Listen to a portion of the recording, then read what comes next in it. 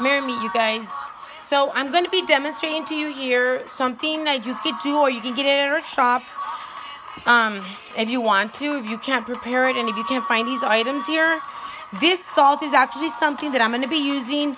This is something you use on somebody, even on yourself, to protect your family, to protect yourself, people that are not around you. And the way you use this, I will be demonstrating in another video. Let me lower the music a little bit there. There we go.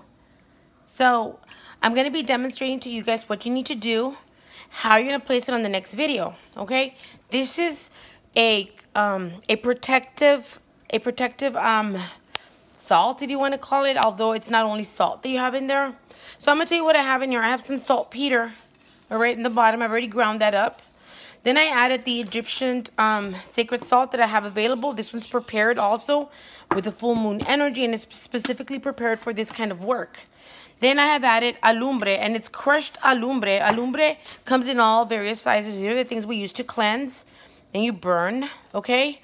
That's going to be here, and you can see little crumbs here, so I'm going to begin to kind of crush and try to make everything powder. The way you're going to use this, of course, you'll see it in the next video. You would put the picture in the center, and I know I've done something similar to this in another video, but you would put the person, whether it's yourself or your family, which I love doing this for my family, or let's say you're doing it for someone that's not near you. After you do the cleansing with the garlic on them or the alumbre on them, this goes around them with a glass of water on their face, okay? And you know what? I think it's better if I show it to you. But let me just quickly go over. It'll go around the picture, right? Let's pretend that's the picture.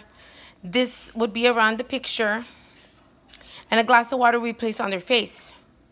Okay, every day you would change the water. You're going to notice that there's going to be bubbles more days than others. Sometimes maybe not. For 9 days, you're going to do that, okay? On the 9th day, you will then burn all of this. All this will burn. You can put it on a charcoal or light it. And you're going to see that you're going to see shapes or